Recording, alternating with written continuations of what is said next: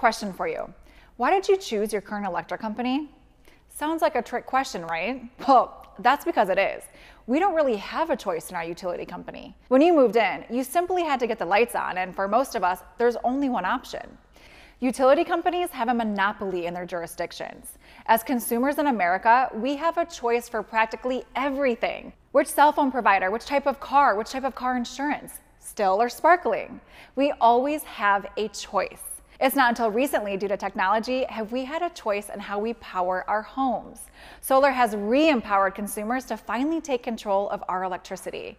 Also, utility companies actually have incentives for you to make the switch to solar. The first is a government mandate, like Senate Bill 100 in California, which is requiring 100% of electricity to come from renewable power. Secondly, the utility company also benefits by you helping them future-proof their business and decentralize their power grid. Let me show you what this means. Pay attention here because we're going to lift the veil on a whole lot of technical secrets of solar. To demonstrate this, let's break down an electric bill from one of the country's largest utility companies, Southern California Edison. Now, let's start basic. The unit of measurement you are charged for electricity is called a kilowatt hour, or kWh for short. You can think about a kilowatt hour like a gallon of gas in your car, only this is like filling up your car and you not knowing how much that gallon of gas costs. Make sense? Now check this out.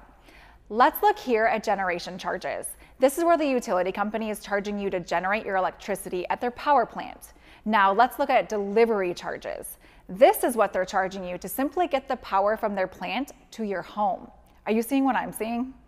The cost of you receiving your power is almost as much as the power itself. That's like ordering an item on Amazon for $100 and paying $90 for shipping. You would never do that. Well, solar works like Amazon Prime, free shipping. There isn't a massive shipping fee because you're getting the power right from your roof. And this is one of the biggest benefits of generating your own power. But wait, there's even more. Net energy metering.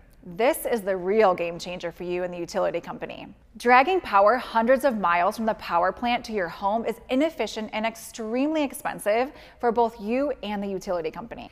By you having solar, the utility company actually gets to save all that inefficiency and deliver your excess power to your neighbors who haven't yet made the switch. And here's the kicker. The utility company actually credits you for the excess power that you generate during the day to use at night and throughout the rest of the year. With solar, the utility company acts like a bank and backup battery for your home. Every kilowatt hour you deposit into the grid, you withdraw back to power your home. So you get solar, which is cheaper because it's more efficient, and the utility company gains the same efficiency. You help them, they help you, we all help the planet. Win, win, win.